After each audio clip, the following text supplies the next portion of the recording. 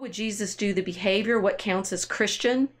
I mean, we're dealing with this right now in, your culture, Australia, America, right? The class clashes in behavior, and I obviously, as a Southerner, because I know, bless your heart, you're misbehaving, that there's the strong hierarchical class expectation is playing out in very interesting ways here too, because when people are saying people are misbehaving, I usually hear the class categories, which my husband, who's English, tells me I can't because I'm American and we have no class, but the South does.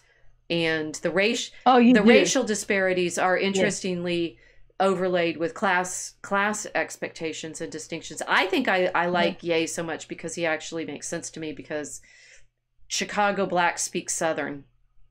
They make sense. They know how to behave as ladies and gentlemen because of the social expectations of politeness that come from the South. You have a shared cultural history. We have a shared cultural history. We would seem very impolite to people in Chicago.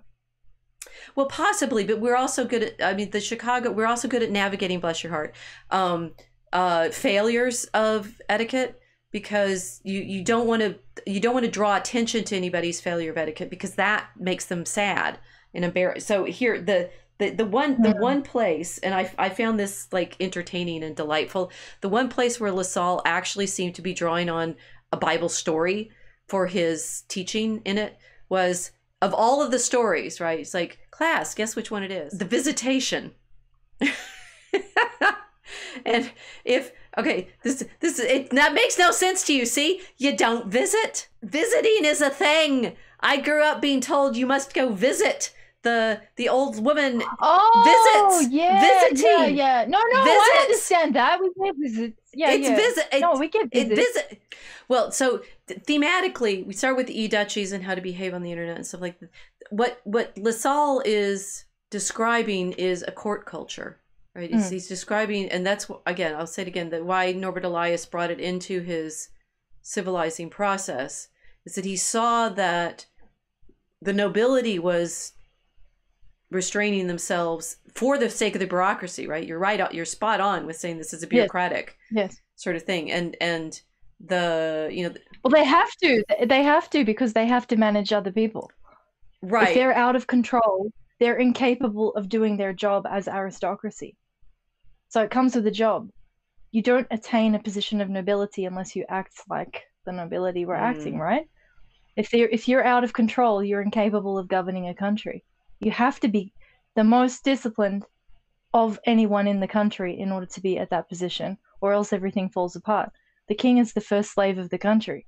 Well, this also, I mean, it fits with what the British are going through in the 19th century when they're trying to rule their empire. That's public school education and stiff upper lip. Yeah, it's not loosey goosey or the white man's burden and stuff. It's talking to themselves about how you can't lose it when you're in these administrative situations. Yes. So I mean, then we're ending up with like the Normans and the English and the aristocrats and like who is Christian? Is it just the nobility? Or is it, these horrible kids pooping in your drawing room?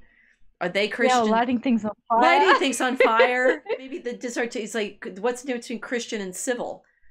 And then the problem being, of course, that Christianity is in fact an urban religion.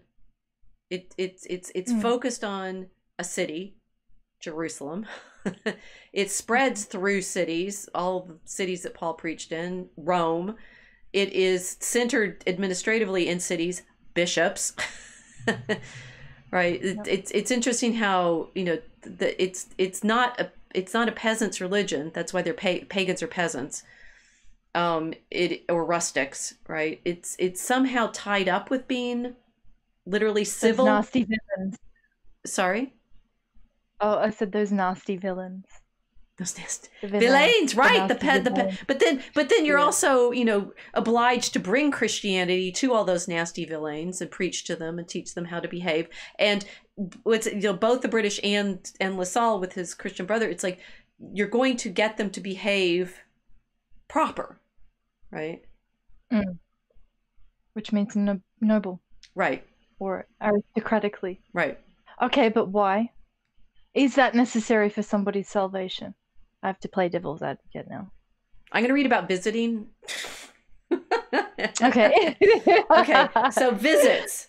Ignore me, fine. No, I think that's the actual question. Okay, so I'm going to ignore it. Oh, okay. Article 1.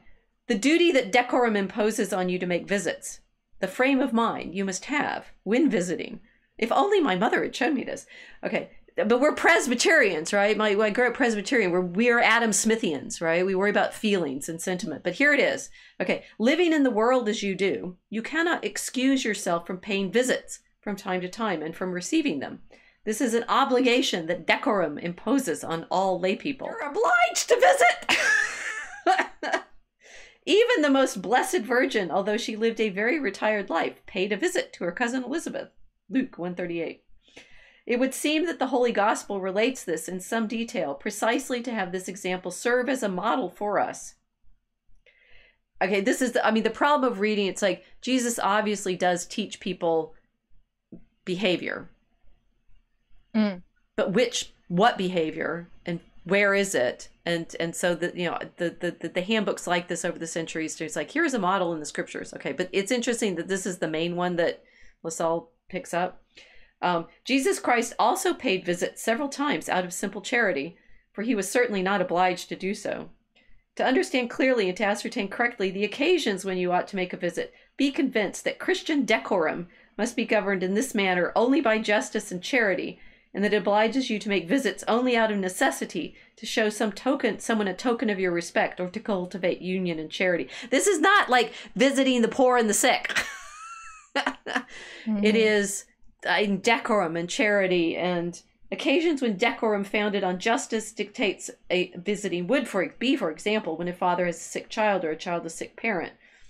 Each is bound to visit the sick person in order to give all the help that Christian piety and justice as well as decorum require. But there's others, he goes on about, you must also be careful in visiting not to stay too long, which ordinarily is boring or disagreeable to others. With regard to the people you visit, make sure they are not living dissolute or scandalous lives, and that nothing in their conversation suggests impiety or a disregard for religion. Decorum does not allow you to have any dealings with such people. How to enter the house of the person you're visiting. When you go to call on someone, remember Holman Hunt's light of the world, Jesus is knocking on the door, right? When you go to call on someone and find the door of the house shut, it would be very impolite to bang on it or knock more than once. Knock gently, and then wait patiently until someone comes to open the door. And it's like how to say your name while waiting in a room or in an antechamber. It's contrary to decorum to walk about. This is forbidden in the homes of the nobility. Under no circumstances may you hum or whistle. It is a matter of refinement to remain with your hat off in waiting rooms and antechambers, each when no one else is there. When visiting a person of eminent rank, take care never to wear a hat or to sit down with your back turned towards his portrait or toward that of anyone who has a right to your respect. Hat etiquette. Very important. Yeah. People don't wear hats anymore. Not really. We can do a whole stream on costume. Yeah. Right. Also, he's not telling them to take their shoes off. I just find this interesting that they've taken this visiting etiquette from the scriptures, but the people in the Middle East, they removed their shoes. It's not from the scriptures. It's from it's just odd. 18th century French court culture, right? You can greet someone in one of three different ways. The manner for ordinary situations is to remove your hat first with the right hand and lower it with your arm fully extended. This is like stage directions for the Three Musketeers. Come on. Let the hat rest turned outward on your right thigh and leave your left hand free. Second, look gently and politely at the person you are greeting. Third, drop your glance and bow. Fourth, if you wish to move forward, begin by moving the right foot forward. If you wish to withdraw, move the foot back, left foot back. If you are passing someone you wish to greet, first move forward and towards his side. Then, as you pass in front of him, turn slightly toward him and offer a greeting. I'm probably not supposed to be scratching my head. It's probably rude to touch my hair. In fact, it is. I was going to say, no wonder they started importing so many drugs. be high alert just for the direction of your hat in the antechamber. Well, I have here the Magi, and I was like, the instructions on we have instructions on giving and receiving presents. Let's sort of flow through, like if we're going to map these onto the life of Christ, right? We say, okay, so Mary visits Elizabeth, but like this is not visiting in the sense of Mary goes to visit Elizabeth. It is how to do Jane Austen level sort of social visits, right? You're going around leaving your card, whether you talk, it's like all of that, very literally decorous. He also has things on, for example, okay, apparently Tissot, whose pictures I'm showing now, didn't do a Magi giving the present, so I don't have that one. But so, for example, when you give a present to someone, it is contrary to decorum to praise it to the skies, as though encouraging the receiver to show a deeper appreciation for it. I've got you this great thing, right? If others praise the object, you may say that you wish it were even more beautiful, and so in keeping with the merits of the person who received it. It would be very rude to remind someone later of a good deed you did for him, for this would seem to imply something of a reproach. All right, you could say that, gift giving is Christian because the Magi bring gifts to Christ, and therefore we're going to learn how to give gifts. But this is not at that level. Or, let's see, we have, oh yes, this was a good one. I have how to speak of people and things. Is that what the people and things? Jesus and the apostles in Jerusalem, and they're looking around at the sights. I'll get to that in a second. But in company, some people speak only of what they like or of things they particularly cherish. If they are fond of a dog, a cat, or a bird, or some other animal, they make these pets the constant subject of their conversation. Don't do that. Okay, let me. No. It's oh well, I guess it was in the peoples and things. Haha. It is prudent when someone is using insulting language for you not to reply in kind and not to undertake to defend yourself. It is better to pretend that you take the whole thing as a joke. And if someone else comes to your defense, you ought to show that you are not upset by what was said. This is very useful on the internet. It is characteristic of a truly wise person never to be upset by anything. A wise person or a dead person? Are you dead? No. Then you won't be upset by anything.